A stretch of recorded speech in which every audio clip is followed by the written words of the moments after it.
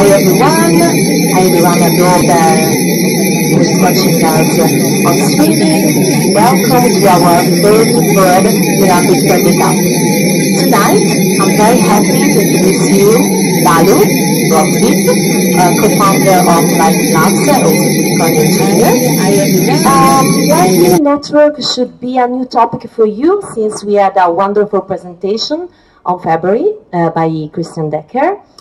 And speaking of Christian is here again, yay, from Zurich. And also we have the pleasure to have Pierre and Fabrice from Paris. They are working on Eclair. They are seeing the eyes. I mean, the interoperability between the project is something that we really believe in. We are very proud to contribute and facilitate it. Between all these amazing implementation. This is the only way we believe that Bitcoin could be more scalable and more safer and also stronger. So Lightning is already working very well on testnet 2 months ago at the pub room 77, which is one of the oldest places accepting Bitcoin in Berlin. The owner proposed to give a free beer to everyone who found out how to send him a Lightning transaction with testnet coins, and Lalu has been the first to pay and enjoying a beer with Lightning. So Lightning is possible even without Segwit. But with Segwit, all this magic could happen very easily and very soon. And it's happening right now with Litecoin, for example, just for saying. So let's make Bitcoin great again. Look at the reference in my hat. So about the talk, I should say something first. Lalu is very famous for his lightning pace of talking, which is famous and epic too. But tonight I asked him and he promised me, yeah, okay, that he will talk slower than usual. Okay, deal? Yeah, deal. Deal, okay. It will give an overarching talk on the history, the present state, and the future aspiration of Lightning. I don't want to say anything more because, because you will talk about everything. After the talk, there will be time for questions from you, everything you want to ask Lalo, and also if you want to ask something from Giacomo, and also if you want to come here and just say hi. That's your turn. Okay, now it's time for Lalo.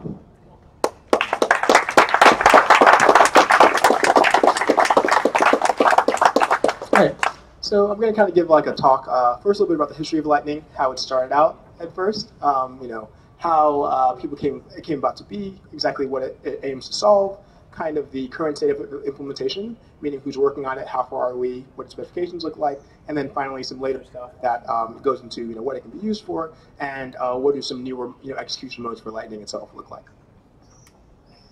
So first we'll start. What? Wait. Huh? Okay. Huh? Or maybe the foot on the. Oh, that. Okay. Cool. All right. First we'll. Is that my direction? Yeah, probably. Yeah, right? All right. First we'll start. No. You cannot look at it. I can't look at it. Turn it. Let's begin. Okay. Rotation? No. Rotation? Very strange, yeah. I'm standing on that side. I can talk like louder. Is this good? No. No, because now it's. Oh, it's off now. It's off. Whoa. What is happening? Hello? Okay, perfect. It's working. Stand here? Yes. But then how can I do my slides? Yeah, I can do it. Okay, all right. So first we'll start with basically the way Bitcoin works today, right? So as is right now, Bitcoin is a peer-to-peer network, right? So you basically have a bunch of full nodes, and you have the Bitcoin network itself, and the nodes in the network communicate with each other by passing messages around, right? And this means that everything, is full broadcast. So if I were to pay, Andrew here, basically I don't pay him directly as if I had cash. I actually need to tell the entire network, hey, I'm about to pay Andrew, and as a result, every single participant is an observer to this payment itself, and they need to be an observer because they need to keep an up-to-date version of the Bitcoin blockchain itself. So as a result, there's kind of some drawbacks with this. Because it's full broadcast, this means that every other participant needs to talk to everybody else. And if you know a little bit about like networking and communication, this obviously isn't very scalable because if everyone's receiving every single transaction, then as the network grows, in number of participants and the volume itself doesn't scale well because the load on each network keeps increasing, and as a result, it's not very robust. Additionally, every single participant, even if they're not involved in a payment, needs to be involved in this process of broadcasting the transaction, which means that even though I'm paying Andrew, everyone else in the world knows that I'm making a particular payment. Maybe they don't know it's to Andrew because we have these Bitcoin addresses, but that still is very inefficient and also sacrifices its degree of privacy. And then finally, every single payment that's ever been made is now timestamped in the blockchain for all time. And initially this wasn't a big problem. The chain was like a gigabyte, 10 gigabytes. I think now it's maybe like 150 gigabytes or so with all the indexes. And this also just shows you that it can be very scalable. And also, this means that every single transaction is there for all time, which means you have virtually zero privacy because anyone can go back in the transaction log or the graph and then see, who paid who, and maybe with some extra information outside of the system can then try to kind of like ascertain exactly, what happened in the past. So this is kind of like some of the limitations, and Lightning, tries to solve most of this, and we'll see a little bit later on the talk exactly how we go about it and some of the trade-offs involved. So why payment channels, right? So like I was saying before, the on-chain transactions themselves, they have a few drawbacks, so they're very good for large payments amounts, but there's some issues with basically the user experience of using, raw Bitcoin as is currently. So for one thing, the fees are pretty unpredictable, right? So you pay a fee to the network, and it's up to the job of the miners to basically select transactions that have an adequate fee. But the question is, what is adequate? That's kind of hard to determine, and that also depends on the load of the network at the time, what software the miner is running, and many other factors as well. Additionally, the block time is variable, meaning you don't really know how long it's going to take until your transaction is confirmed after you broadcast it. So it kind of has like a random process. On average, it's 10 minutes, but it can be like an hour, 2 or 3 hours with lower probability. So that kind of has like a weird experience, and you can get around that with something like zero confirmations, but those don't really have good security. And if that was secure, we basically wouldn't need Bitcoin at all. And it's not instant, like I was saying. You have to wait for the blocks, and it's also not very compatible with small payments because the small payments, every transaction has a transaction fee. And you may get to the point where the transaction fee is greater than the payment itself, so the payment doesn't really make sense at all. So what payment channels try to do is instead of doing all the transactions on-chain, basically everything is being broadcast to all the other participants, we instead do one on-chain transaction, and then the rest of the correspondence is off-chain, right? So you do a one-time setup, and then everything else is off-chain. And this lets us have some desirable features. One of them is being that payments are actually instant, right? So when many people got into Bitcoin, they're like, oh, it's like internet magic, internet cash, I can send money instantly. It was kind of like that, but as people went on and the load in the system increased, they realized that was not the true capability of the system. But Lightning, or payment channels in general, allow you for actually to have instant payments. So the setup may take some time, but afterwards payments are instant. Another cool factor about this is that the fees are actually predictable the way we've designed it, something called source routing. So before you even make a payment, you could even display to the user it's going to cost 5 Satoshis to send this payment. And that's better user experience because people have been seeing that today wallets don't have great fee estimation, and users can be surprised about what fees they're paying. And it can also kind of be unintuitive because fees in Bitcoin they basically scale the size of the transaction itself, and that's kind of like a very technical mechanism within the system. While fees on Lightning, where we design it today, scale with the size of the payment itself. So it's pretty predictable. And the cool part is you can send very, very small amounts over Lightning. So with Bitcoin, there's kind of like a ceiling where it would be uneconomical to send the payment. With Lightning, we can go down to like 100th penny, 1000th penny. We even have like millisatoshis, which are like 1,000th of a satoshi. So we can really continue to divide this down. And so one thing to note is that it's basically just not it's not a silver bullet like a panacea. It doesn't solve all the problems, and you can't use it to completely replace all of the use cases. But what it does do, we think it does it well, and therefore we can have both on-chain payments for maybe very large payments, or if you're wiring like $100,000 to an exchange or whatever, and then off-chain payments for smaller payments, things that can be instant, and maybe we can have that kind of like a middle zone between the two. So getting some use cases now. So the use cases are pretty cool. They're pretty profound, and I think adding Lightning to Bitcoin, the system itself, kind of starts to fulfill some of the promises that people thought Bitcoin fulfilled before they understood the system very well. So using this, we can start to create something that's kind of like a global scale payment network itself. that the base layer isn't very good for payments because of the features I mentioned before, basically being predictability of the blocks and the transaction fees being unpredictable as well. But with Lightning, we can kind of have something closer to credit cards because the payments themselves are instant and they can have very low fees. Additionally, we can do basically instant micropayments, right? And previously, micropayments were very possible on the internet before, at least not in the decentralized setting, because you have to trust somebody, to handle disputes, and the cost of dispute may be prohibit the actual cost of the actual transaction because it would be uneconomical for the underwriter or the person that's handling the disputes themselves. So with this, we can actually do programmatic micropayments, which have many cool applications. Like you can do like pay per second for music streaming, or micropayments for articles, or payroll, or some gaming things. It just kind of creates like a very fluid conduit for payments over the internet, which haven't really existed before until Bitcoin type technologies. A cool thing is also exchange integration, or innovation with exchanges themselves. So as we've seen, exchanges, they're kind of like the on and off ramps between cryptocurrencies. And as a result, there has been kind of like reintroducing the systematic risk into the system, which we sought to eliminate with Bitcoin itself. And exchanges in the past, they've been hacked many times, and they're just kind of like these very big targets for regulation. But with things like Lightning, we can kind of make these a little bit more decentralized. So with Lightning, the user themselves can actually hold their funds in kind of like a joint account with the exchange, meaning that we can start to restrict the set of capabilities a hacker will actually get the exchange can do. We can do instant deposits into and out of the exchanges, and then we can also do some very cool order types between the cross exchanges themselves. So there are a bunch of cool applications to Lightning itself, and we're really excited about this. And we'll get to this eventually, but we're still working on building the protocol itself. All right, so now kind of like walking through how did Lightning come about. This probably doesn't have everything on here, and maybe the dates aren't exactly correct, but initially there were basically unidirectional payment channels. And this is a payment channel that goes in one direction. So I open a payment channel with Andrew here, and then that when I open up the payment channel, I lock basically 10 euros into that, right? And that means I can only ever, within the lifetime of the channel, send up to 10 euros. And this is basically a single transaction, and after that, the channel is set up.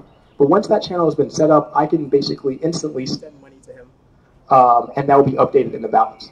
So we basically did one on-chain transaction, and now I can do basically, bound by the amount I put in, I can do several transactions in addition to that. This had some limitations where I can see, once I sent money to Andrew, he can send money back to me in that same channel. Instead, he may have had to open up another channel, and also had some issues with malleability and other things like that, and really didn't have widespread usage at that point. But then, people started messing around with bidirectional payment channels, which some of the initial constructions were basically, you have two channels. So, I have a channel in his direction, and he has a channel in my direction. And using those two channels, we can now move money back and forth with each other. And, the channels may get exhausted to some point, meaning all the money is on his side. But then there's some techniques where you can kind of do this like tree, let you invalidate the prior states using kind of time-lock values. And then in 2015 came the Lightning Network.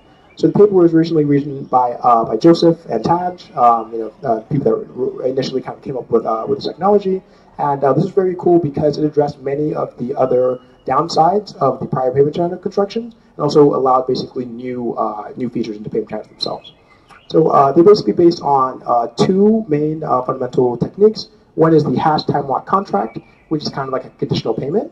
And that's cool because this let you basically string together a network of payment channels and leverage the relationship to make payments over multi-hop. So basically before, in order to actually string together payment channels, you kind of had a hub, right? So I would be connected to the hub is connected to all these other participants. I actually push money to the hub, and the hub pushes money to who I want to pay. And this is kind of like more trusting because I actually trust the hub to basically continue the transfer. With HTLCs, we basically have end-to-end security, right? So I can send a conditional payment, through whoever participant to the receiver. The receiver can then redeem that payment, and either the payment happens or it doesn't. And in the failure cases, we basically have some things we can use to kind of reconcile the disputes without having a third party, because the blockchain itself is what is actually mediating the dispute.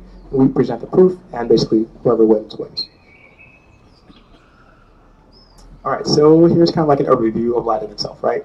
So you have Alice and Bob, and Alice and Bob are basically want to make a channel, right? And to do so, they basically put money in what we call a channel. It's kind of like an account, and it's like a 2-of-2 account, right? So you can think of a normal account. Basically, I put my money in there, and I can withdraw it whenever I want to. But this is a joint account, meaning that two people put money in, And in order for the money to be reallocated and move around, both people have to sign off on these transfers themselves, right?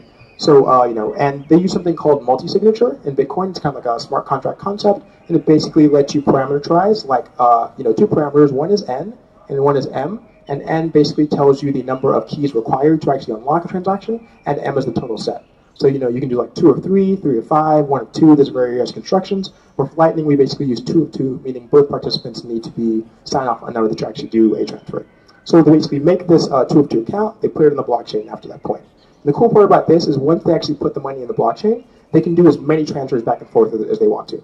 And this can basically be unlimited, right? So I could basically, do one transaction on the chain. I set up a program that basically, has like a while loop and then just sends money back and forth, right? So, with this already, you can kind of say it's like quote unquote infinity transactions per second because once I close the transaction back on chain, no one actually knows the amount of transactions I did off chain. So this is actually, very, very cool scalability technique because now we eliminate the full broadcast. We now have very low fees and only the participants directly involved are actually involved in it. And the cool part about this is either participant can exit the contract at any given time. There are several clauses within the channel to let that happen. That's also very compelling capability because no one's funds are really they can't steal your funds, right?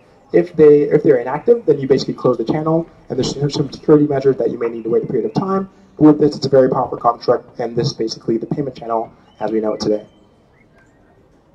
All right, this is basically like the meat of there's a lot on the slide, but I'll kind of unpack it. So what I'm trying to do here is basically explain the kind of two smart contracts involved in Lightning, right? And some people call this crypto economics, kind of like a weird word. It's kind of like fanciful, but maybe we'll use that term from now. So the first one is basically the hash time lock contract, right? And this is like the conditional payment. So what this says is that I have a special value, and I will pay you if you can give me kind of the secret to this value using hash functions essentially. And if we just did that outright, then what would happen is basically my money could be suspended forever, right? So I would say, hey, I'm going to pay you to give me this value, and then I just wait there, and you never give me the value. And that would be bad because that would allow people's funds to be locked up. So what we do is we add a special clause to that contract, right? And the clause is that there's a timeout value, which means that, okay, I will, extend the payment to you, and you have basically 1 day to settle the payment.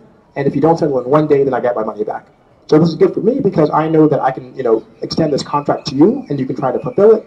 But if you don't, or you're unable to, or somehow your computer blew up, then that's okay because I can get my money back. And that's one of the powerful constructs about this. And this is very cool because it also generalizes hops, as we'll see in another transaction. And the second contract is basically what we call revocations, right? So you can imagine that, okay, we're updating this contract back and forth, right? At one point maybe you had all the money, at one point maybe I had all the money. So what's stopping me from basically going back to the point where I had the most money and broadcasting it, right? So I could theoretically use this to cheat you, right? So, I pay you for a TV, basically, maybe it's however many euros, and then I go back in time using this prior state, and I try to, commit that to the blockchain. If I can do that successfully, then, I have this new TV, and I also have my money, and I cheated you. So the way we do this is we do something called revocations, right? So whenever we make a new state, you essentially, give me a particular piece of state such that if you ever try to go backwards, I will get all of the money, essentially. So we basically say no backsies, you can't go backwards. If you ever do go backwards, you sign the contract that says I get all the money. So as a result, we basically have this kind of deterrent where, you can do it, but if I'm online at that point, or I can even outsource this capability, if you ever try to cheat me, I will get all the money in the contract. Therefore, we kind of incentivize people to always move forward in the state and always faithfully execute the protocol because, if anyone tries to deviate, then we have these basically trapdoors or escape clauses. And in the ideal state, we never use these escape clauses because everyone's just actually following the protocol honestly, and we're optimistically just doing the transactions. But in the case that anything breaks down, then I have these two tools. I have the timeout and I have the revocation clause. The revocation clause basically lets me take all the money. All right, here's the classic slide. This slide's probably 2 or 3 years old at this point, but we keep reusing it. So this is basically how a mock-up of Lightning itself, right? So these blue lines, they're each individual channels. So it means, Alice open channel with Bob, the same 2 of 2, Bob with Carol, another 2 of 2, and then Carol with Dave, another 2 of 2. So, before we had basically HTLCs, if Alice wanted to be able to pay all of these participants, she would have to have a channel open with every single other participant, right? And that doesn't really scale, because all of a sudden you basically need to be connected to everybody in the world in order to have that capability to maybe pay them. But instead, we can utilize these existing connections in order to now do a conditional payment. So what Alice wants to do is Alice wants to utilize this graph. It's kind of like a network to pay Dave without opening a new channel. So this is what happens. This is basically the protocol in Lightning. It's a little bit different than kind of like the Bitcoin address, but it's a little bit similar. So rather than like the address, it starts with like a 1 if you've seen it, and a bunch of random characters, there's instead a concept called H, which is the payment hash, right? So in order to generate H, Dave generates a random value, basically, using, it's a very, very big random value, so it's something that's unguessable, because, it's like, this has so many bits that you can, try to enumerate all the values, and then Dave hashes that value. And the hash has a special property where, given the hash, you can't go backward to the preimage itself. So then Dave gives Alice this hash, and what Alice does is Alice extends a conditional payment to Bob, and this basically says, hey, Bob, I will pay you, one Bitcoin if you know R, which is kind of like the secret to unlock this puzzle, and you have 3 days to give this to me, otherwise I get my money back. Then Bob goes to Carol, and then Bob's like, hey, Carol, if you have the puzzle, the secret, to the puzzle R, I will pay you, and you have 2 days to do so. So now, Bob has like a window of opportunity to see what happens with the two contracts. And then finally goes from Carol to Dave, and the same thing is, Carol says, hey, Dave, I will give you, 1 Bitcoin if you can give me R, which is the secret, within 1 day. Dave is like, okay, I have this secret because I generated it. So now, at this point, all the contracts have been cleared. So because each of the participants have this kind of conditional contract, the money is kind of in limbo, right? So if Dave went away, everyone still gets their money back. But because Dave now knows the secret value, Dave can then settle backwards along the route, right? And so it's kind of like a two-step process. The first step is extending the HTLC, and the second step is now settling backwards. Yeah, so the reveal is there, and then that's it. And so basically that's how the multi-hop payment works, right? So you have a series of participants. Everyone incrementally extends this conditional payment until it gets to the receiver. Once the receiver knows the secret value, it can then settle that instantly backwards. So the cool part about this is, we had a very small network here, basically 4 participants and 3 channels. We can imagine, maybe you have like, thousands of people, hundreds of thousands of people, and as long as you have this kind of path between, Alice to Dave, then Alice can send money to Dave, pending some other caveats about like, fees and channel capacity and things like that. With this saloon, we basically have a, very powerful construct where we now have this kind of like payment graph, which has instant payments. The payments are, predictable. They're basically clauses put into the system such that participants can't be cheated, likely, because if anyone has a dispute, then they go to the blockchain, and the blockchain settles the disputes, right?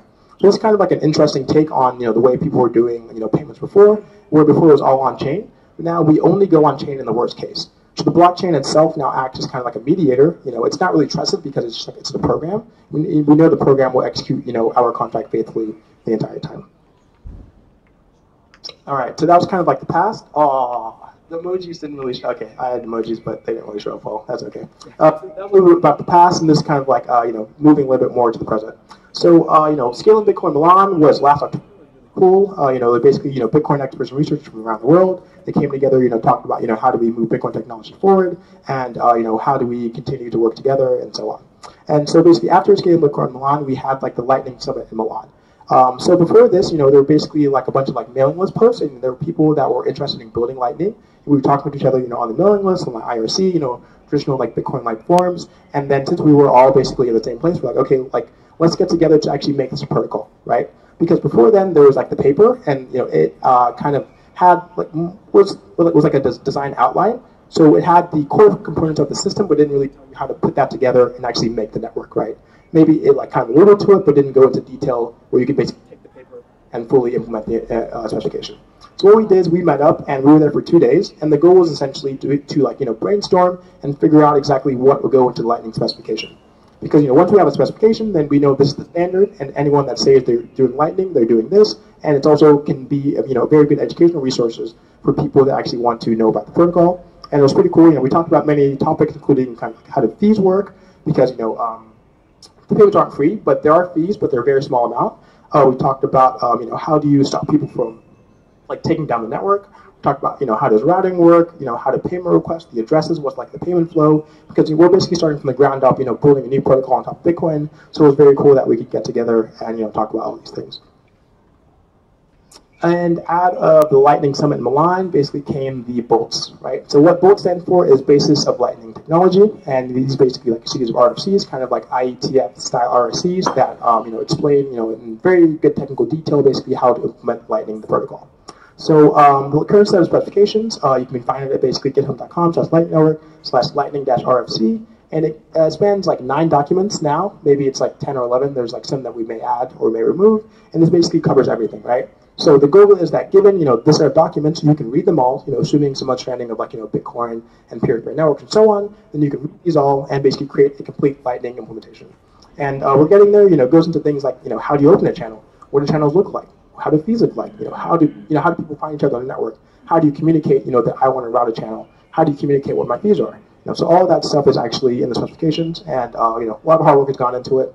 And we're actually here again with many people that were there in October. We've got Fabrice and Pierre, and also Christian Becker here. So it's kind of like a little reunion, which has been cool.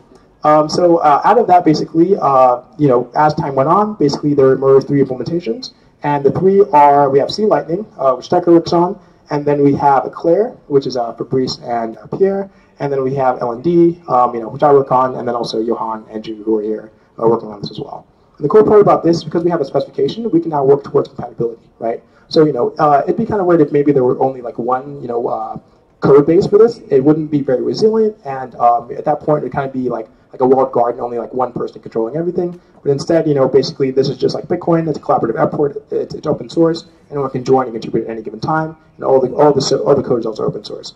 So the main thing we're working on now is basically cross compatibility. Given that we can have multiple participants, multiple different implementations, and they should all be able to run payments between each other.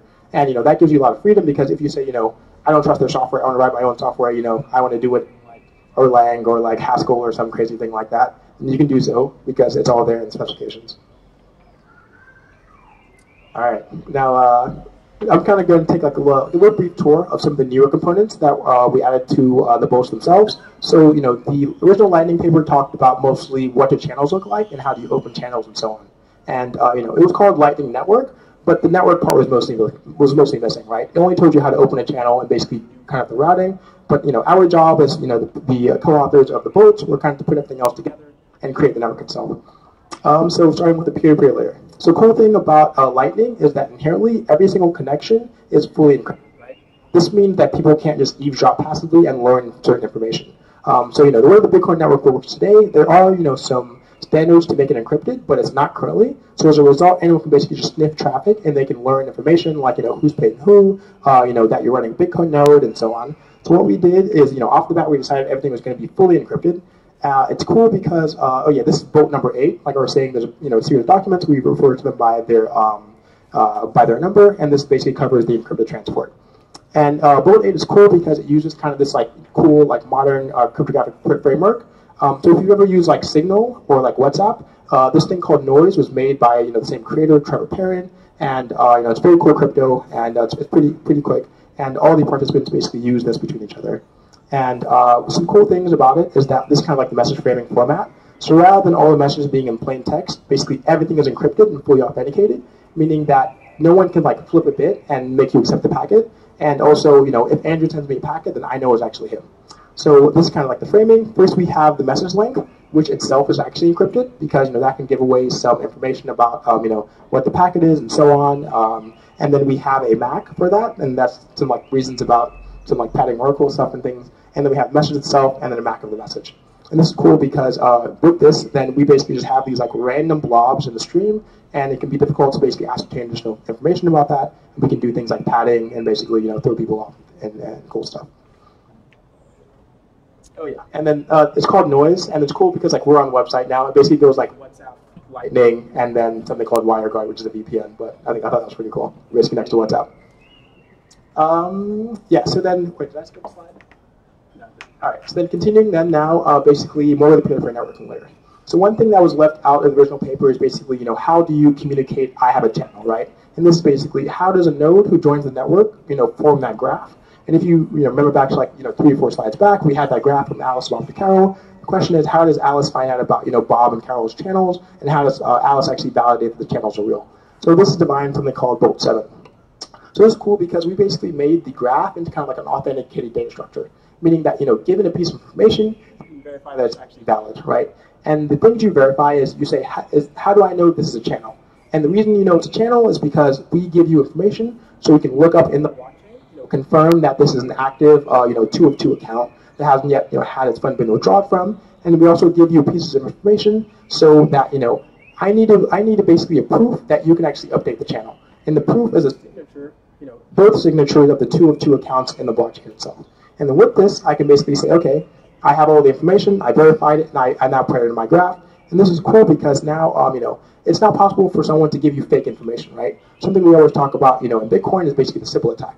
So how do we prevent someone from coming up, having a bunch of identities and giving us a bunch of fake information and making us basically route to a non-existent graph? And we solve this basically in Bolt 7 because essentially, you have to prove your channels. And this also covers things like, how do I communicate my fees? Okay, this is my fee in this direction. How do I, communicate preferences? Or maybe, HLC is too small, and so on. And that's all in Bolt number 7.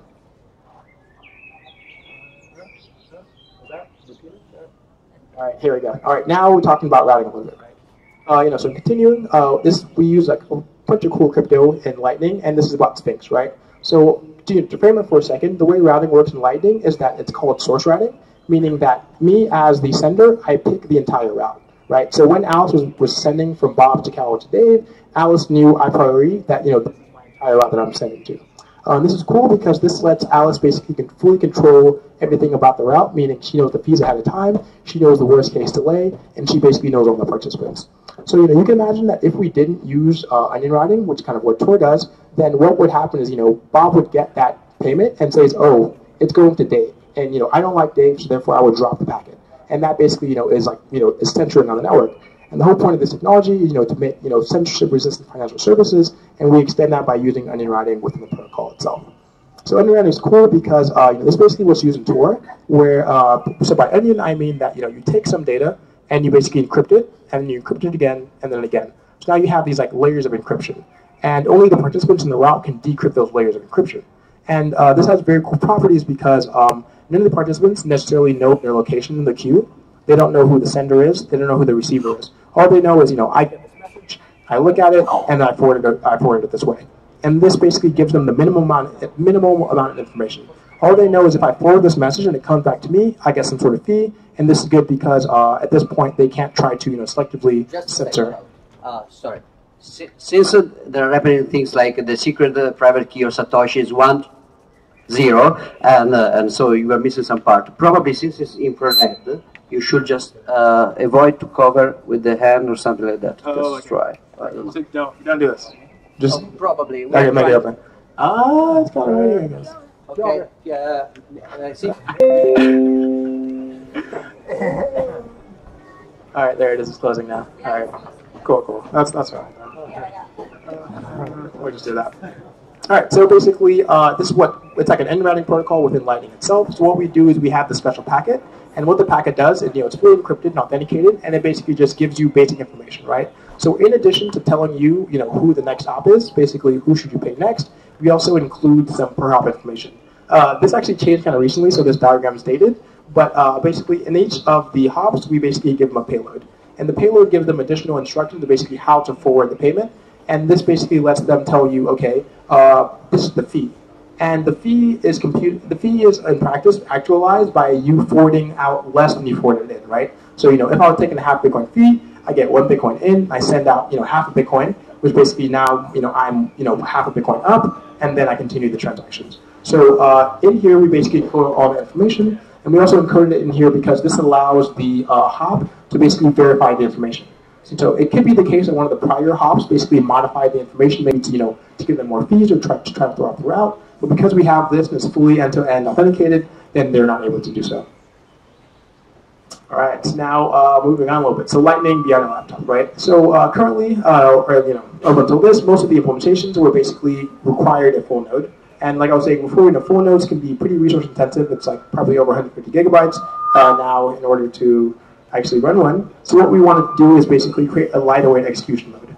And by lighter weight, I mean, something that can run on your phone, maybe a Raspberry Pi, maybe even smaller devices. We'll see about that later. But this can be very cool because at this point we can have, very, very small devices running Lightning, right? So this can be maybe like someone's router who is, forwarding payments. It's kind of like a mesh network, and they're getting paid per minute based on that. This could be maybe like your water meter, and the water meter itself is verifying in real time, how much water you're consuming, and basically paying that up to the water company in real time, or electricity, and so on. So if we can basically get you a version that can run on smaller devices, then this can be used, in much wider areas, and that can be really cool.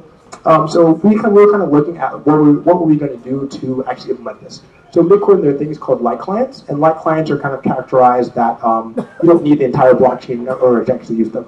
But the previous version of light clients were called BIP37, and BIP37 was kind of lacking. It had some weird security models, and it was kind of hard to build upon, and had the possibility for us being censored. So it wasn't really applicable to what we wanted to do. So we were looking into kind of an alternative client.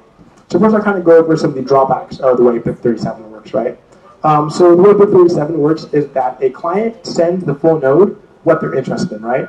So now the client is trusting the full node to basically faithfully give them that information back when the time comes.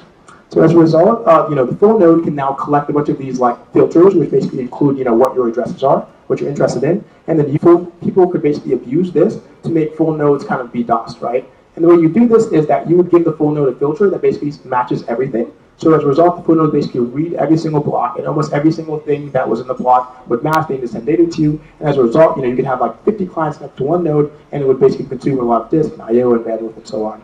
And this was made in about 2012 or so, and that's like a very, very long time in cryptocurrency land. That's over like 5 years, and basically like a lot of things happen in like the span of a month, or even like 2 days, like we're finding out right now. So we thought it needed a refresh. So instead, we kind of piggybacked off an idea called Bloom Filter Digest, right? And this was kind of proposed on Bitcoin Wizards, which is this kind of like research channel on IRC back in 2014 or so.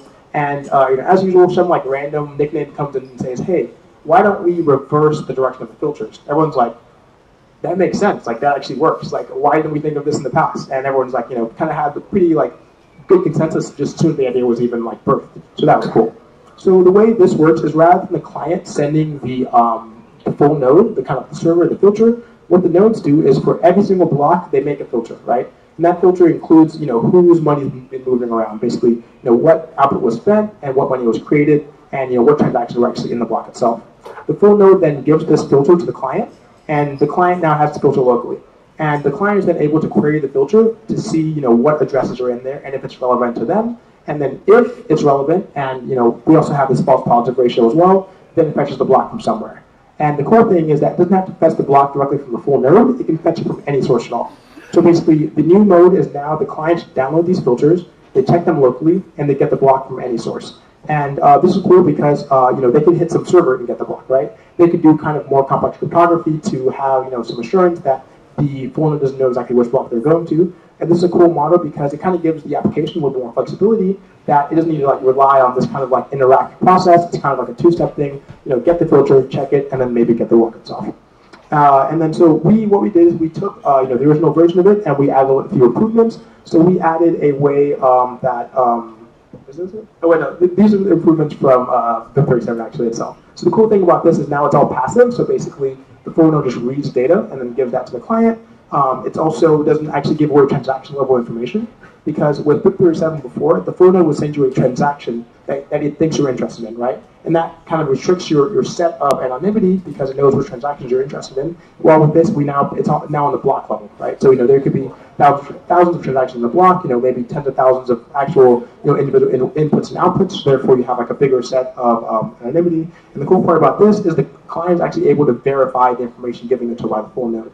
Because once you have a filter, given a block, because the filters are constructed deterministically, the client can regenerate the filter and then ensure that something actually happens.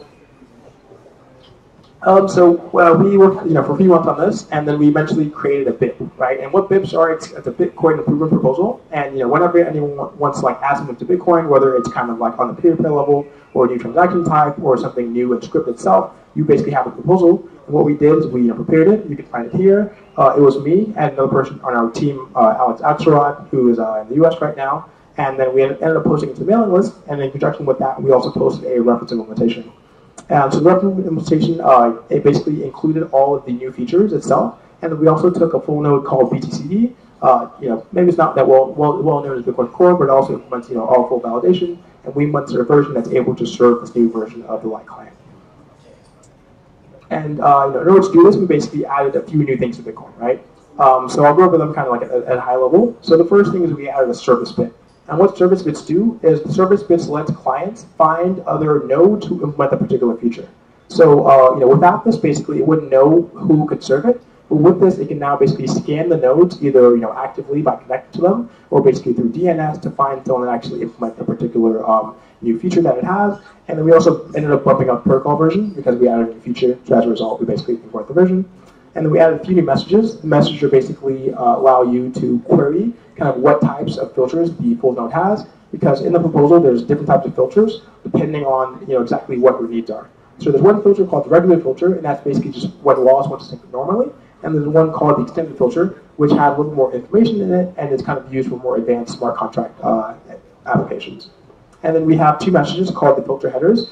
So because this actually isn't consensus, meaning it's like within blocks itself, we have this kind of meta layer that lets the clients actually verify what data they're getting. And then finally, we have message to actually get the filters themselves. So the client, once they have all the block headers normal, they get the filters and then use that, and then actually verify it locally to see if it matches them or not.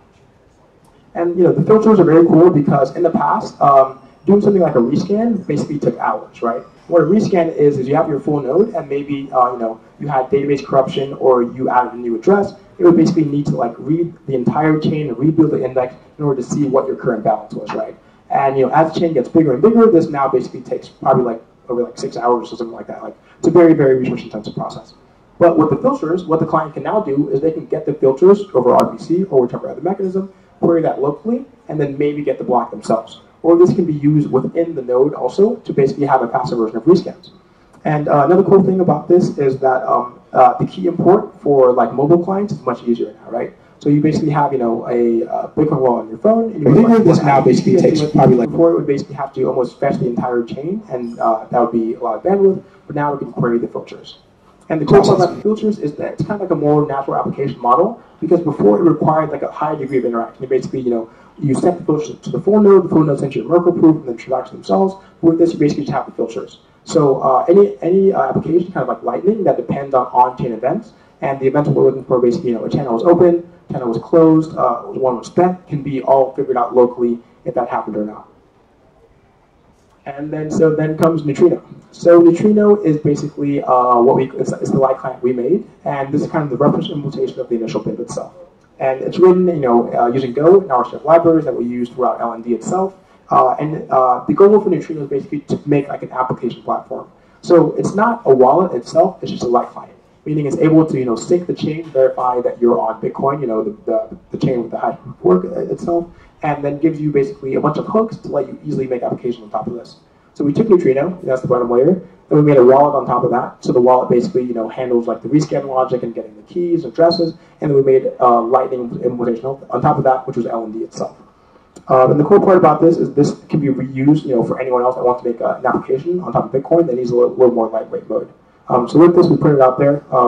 It's mostly there. We basically have some more optimizations to do, but we're basically using this so we can start to get Lightning on mobile phones, and we have some preliminary versions of it running on both Android and iOS. So this is kind of the goal and the initial rationale for making this new light client. Because if we can get Lightning on smaller devices, then it can actually be usable in real time. You can imagine, you're doing point of sale, you scan the QR code, you send your payment, or maybe there's a game in your, there's a game that has kind of in-game micropayments. And you're actually using Lightning natively, through the application to actually send, money to Facebook or Zynga or whatever Farmville or whatever you're playing. So as of right now, Neutrino is integrated into LND, which is our Lightning network implementation, and this is cool because now we have a much lightweight version, and developers can use it to get up to speed with Lightning very quickly. So in its current state, not many other full nodes have implemented this, but we have people that are working on implementing it for Bitcoin Core and Bitcoin, etc. So now you can basically have a very lightweight version of Lightning that requires basically only LND.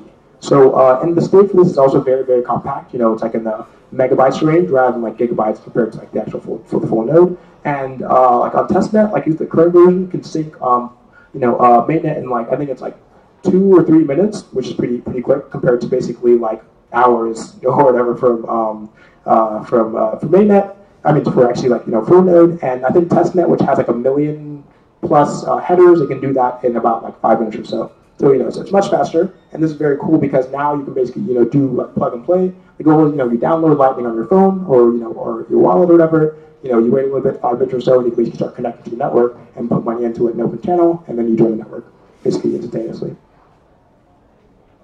And that's it. Wait, do I have another slide? Yeah.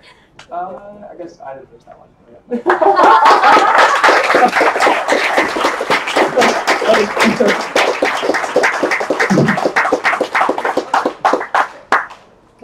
Any questions? Questions?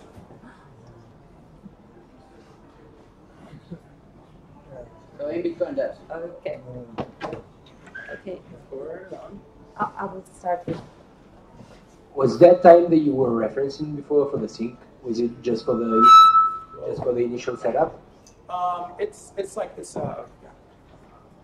So yeah, that's like by sync. I mean basically fetching all of the Bitcoin block headers and then fetching all of these filter headers we have themselves. And they're basically 2 sets of filter headers, and these basically let the clients verify that the filters they get are kind of like unanimous amongst their peers. So from when they're syncing from tip, rather than like getting the filter from every single peer, which can be a lot of data. If you have 20 peers, you instead get the new header. You compare that the headers match up, and you get the filter itself.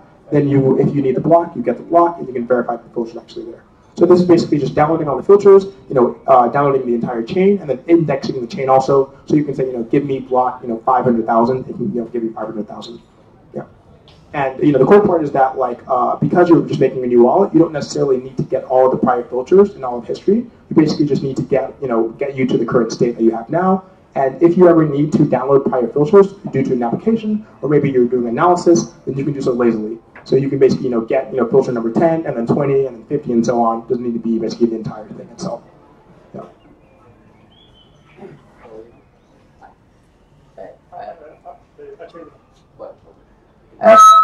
Yeah. Okay. Like a lightsaber. We know that theoretically, we have read that theoretically live network will work in theory also without segregated witness, even if not as well.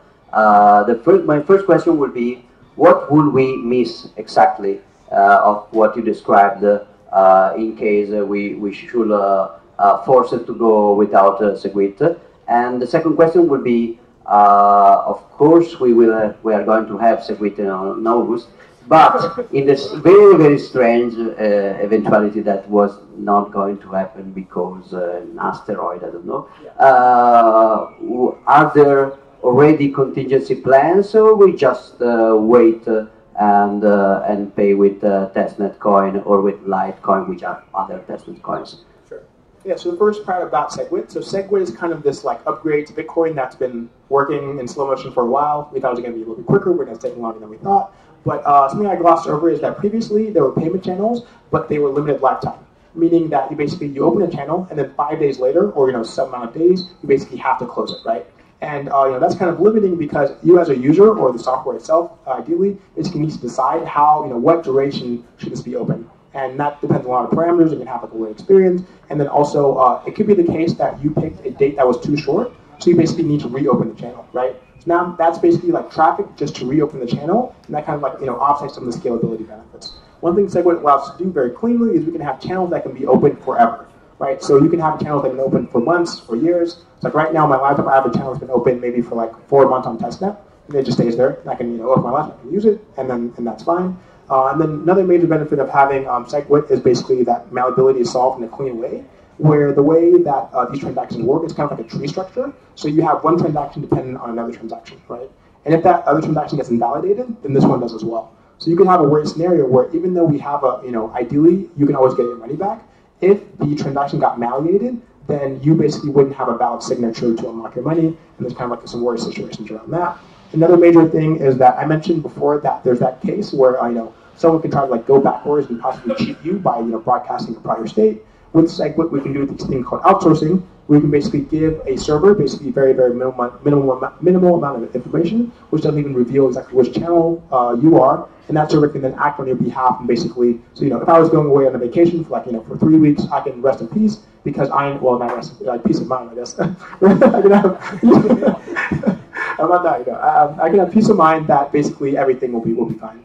And the second question you asked is basically, what if Bitcoin doesn't get its act together?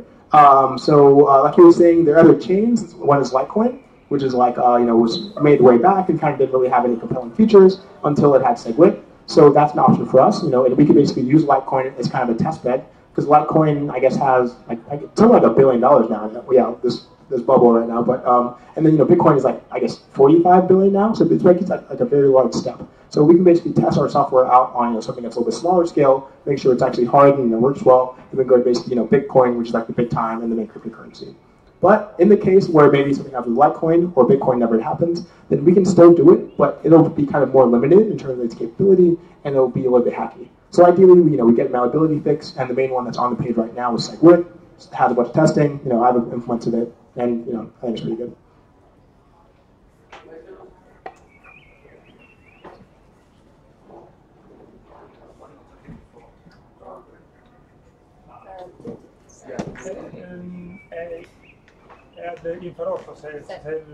È troppo lontano. Okay.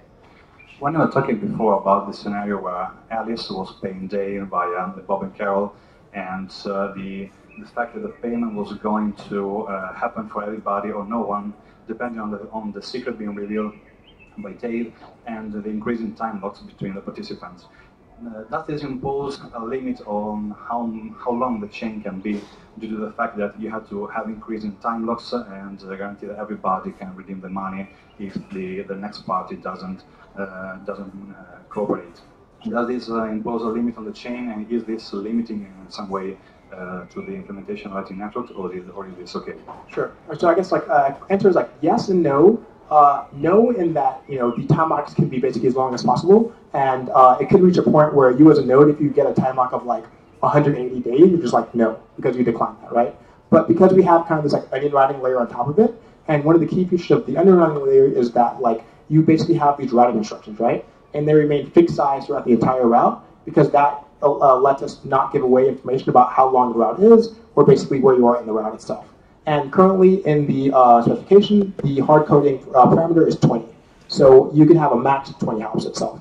Which, if you think about it, is pretty big, because both pathing algorithms give you a path, and the path itself is its log n itself. So 20, you have pretty large graph. And if it comes to the point where maybe we actually deploy, we say 20 is not enough, we need 40, we can increase it, but we think 20 will be sufficient.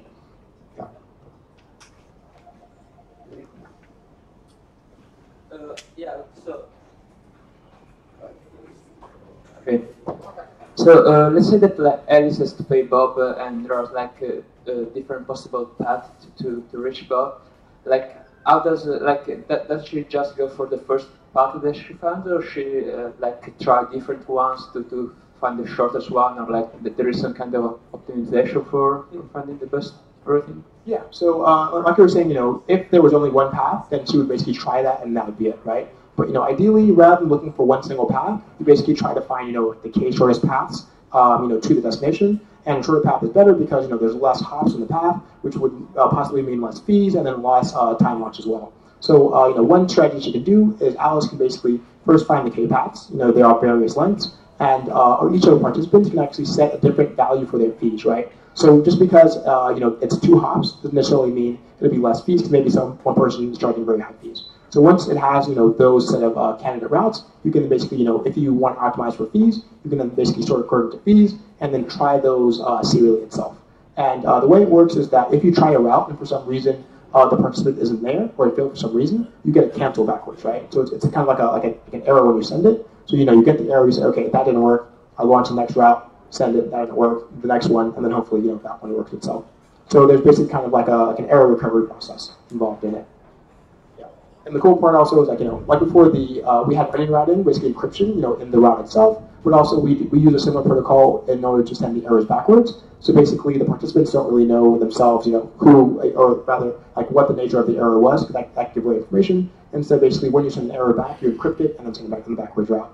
And so we basically reuse some of that crypto. So like every participant of the chain only know the two people like before or after in the chain. They don't know who are the people actually doing the transaction, correct? Yeah. So they know basically the who's behind them and then who they should forward it to. In the ideal case, just as an example, if the graph was of like size 3, basically that's all they knew. They could say, okay, maybe that this is who it is. But also there's features where talk about announcing channels. You don't necessarily need to announce a channel. So there's kind of like a plausible deniability that there's some like special like secret graph beyond this, which they can be routed to. And there's some other things we can do to try to like obfuscate your position with the time lock values and other things like that. Thank you.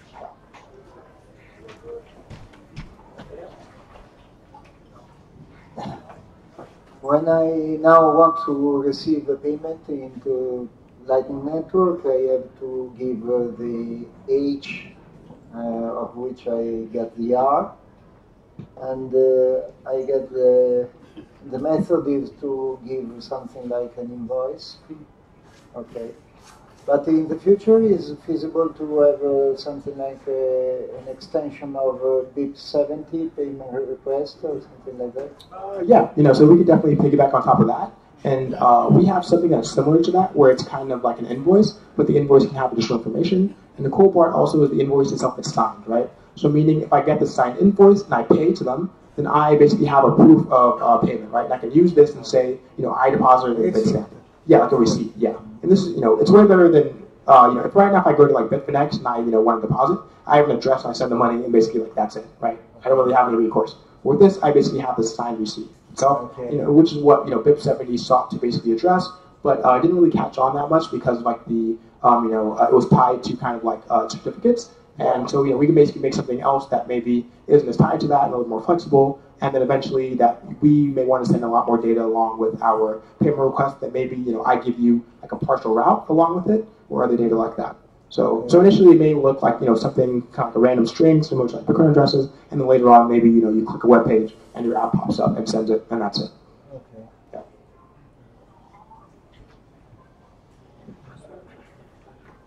Yeah. So I have another one. Again, a political question.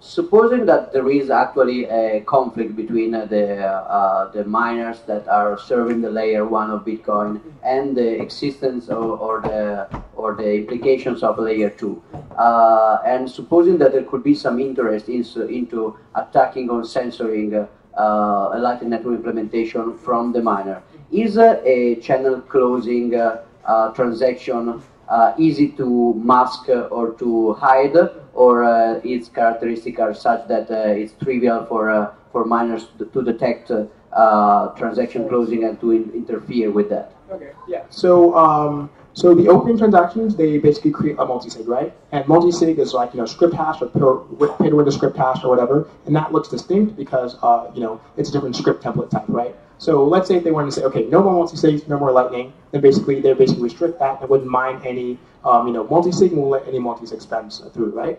But that doesn't stop Lightning because there are techniques where you can basically take what looks like a regular, public key for, public key hash transaction, like the regular 1 Bitcoin address, and you can actually make that into a 2 of 2 key itself.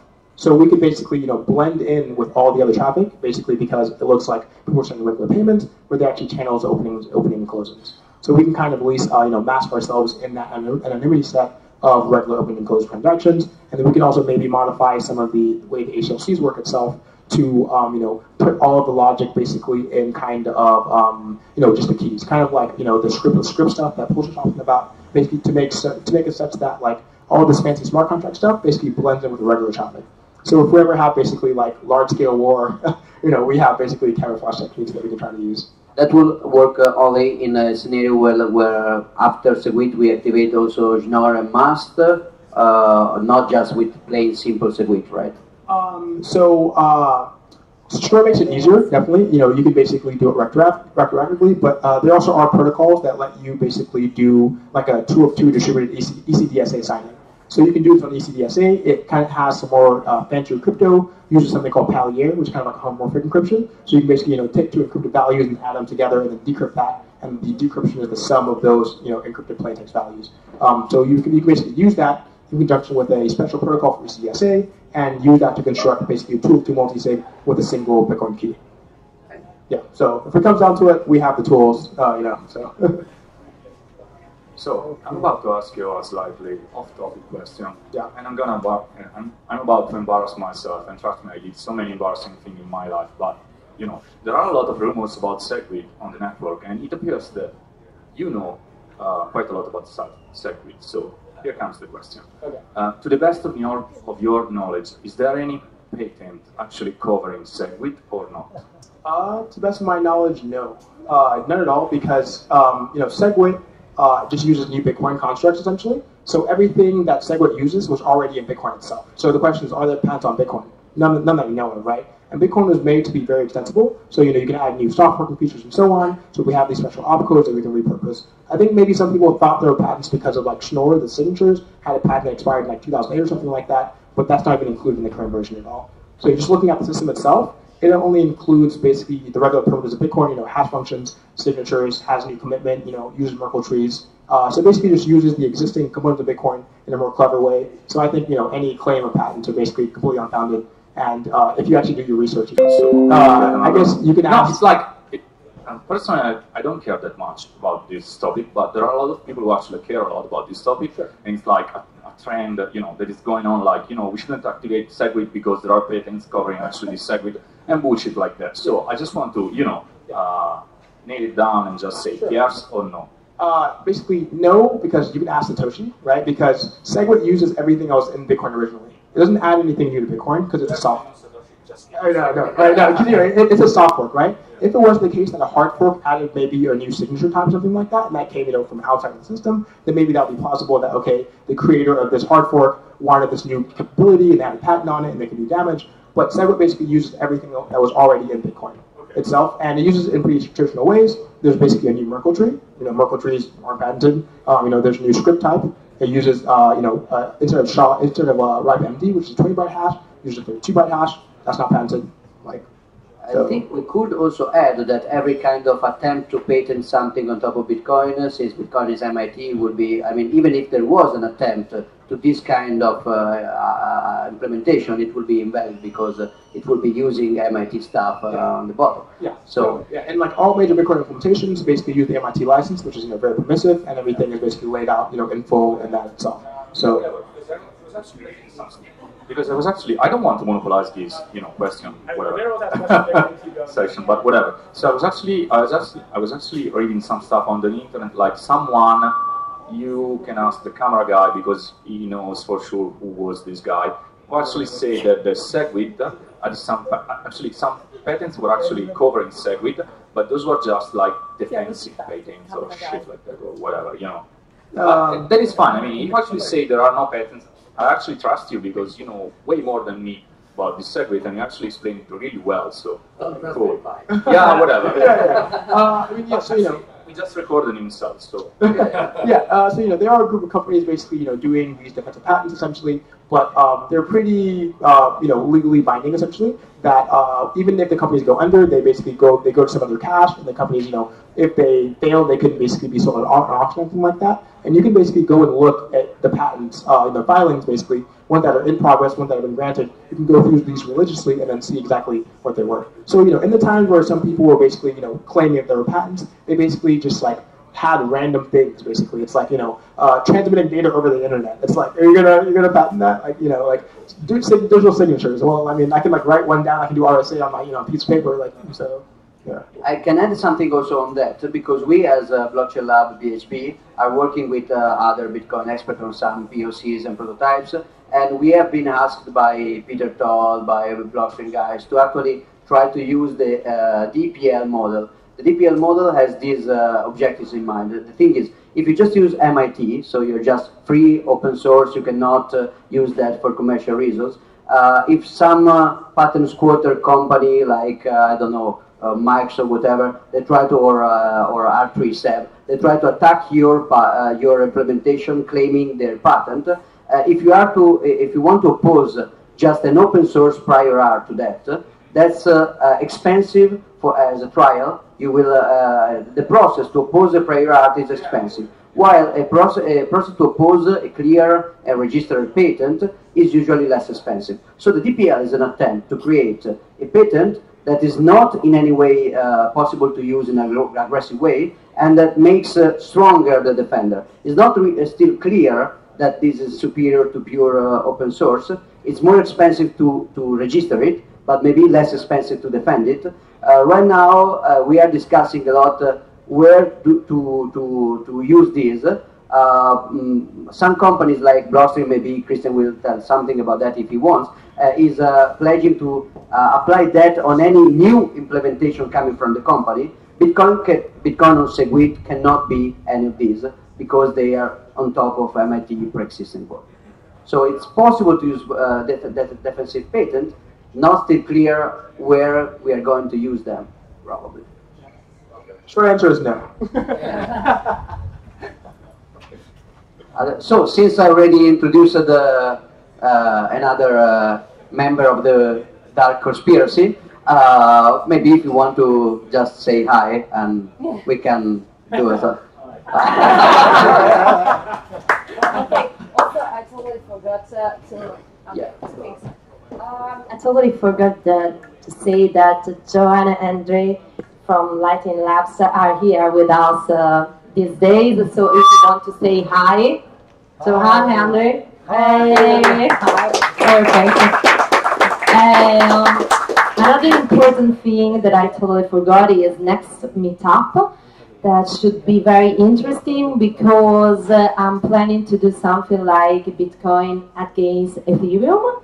And it should be probably the 10th or the 19th of July. I'm still working on that, so let's keep updated. If you guys want to say something, I don't know if you want to say 2 words about Eclair. What's the difference? What are you working on?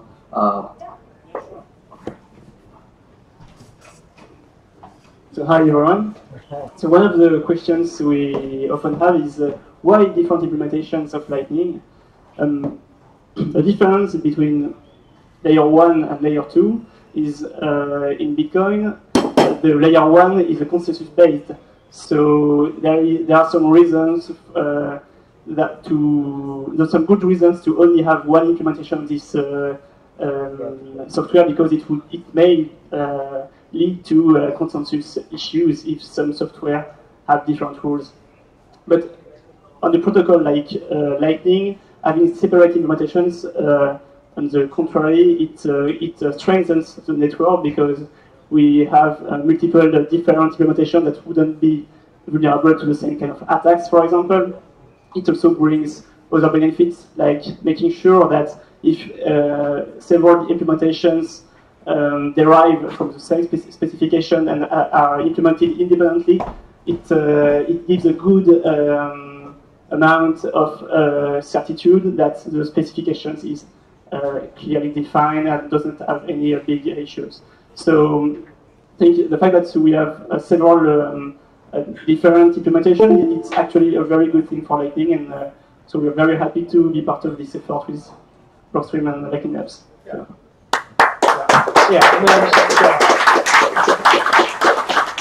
Yeah, and I think that's also good because, on the specification and also the design itself, we have like a distinct set of eyes. So we basically have, very diverse set of reviewers on the protocol itself. So rather than basically one person, creating it and basically saying, this is Lightning, we have, a group of people that are all, looking at it, designing. Someone says, are you sure that's what you mean? I'm like, oh, I don't really know about that. So we basically have, cross collaboration, and it basically strengthens the protocol and makes it, more scrutinous on their higher level review.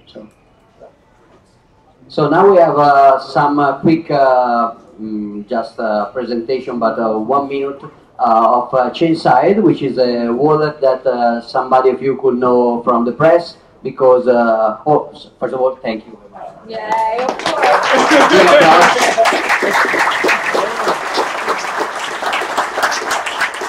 So Lalu is not getting away. We are locking the doors, and he is at your disposal for at least 10 minutes after the meetup. Then we will go to eat something. And the same goes for Async and Blockstream. So Chainside is a wallet that is actually enabling the most innovative, technologically speaking, innovative category in Italy, taxi drivers. You know, the real innovation comes from there, and they are enabling them to accept Bitcoin actually since a while, and almost 1 year. And okay.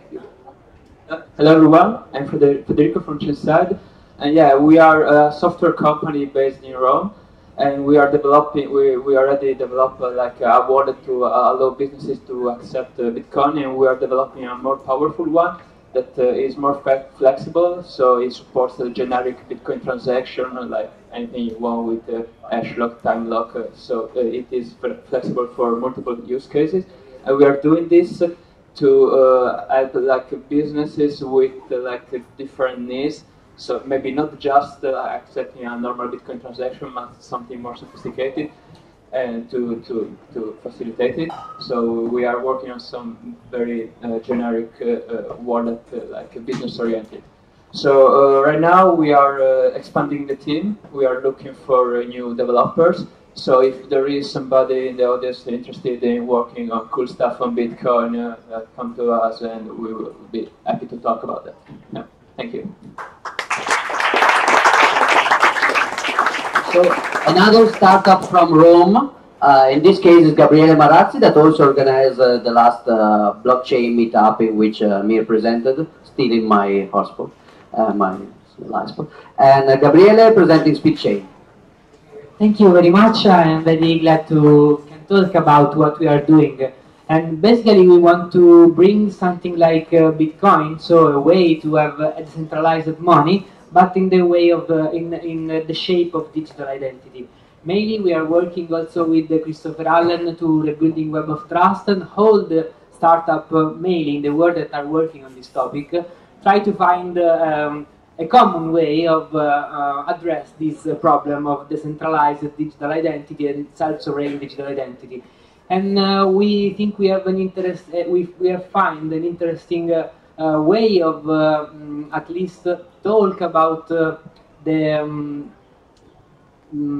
part of the business, because we think that we can address like a marketplace of digital identity where everyone owns his data, everyone has his digital identity in a way of like PGP and Web of Trust, so everyone can just trust the claim of someone else just because he's in his trust network, no? But then if there are some certifiers, someone that, for example, make a know your customer process or something like that, he can even sell this certification and open like a way of a decentralized marketplace of digital identity.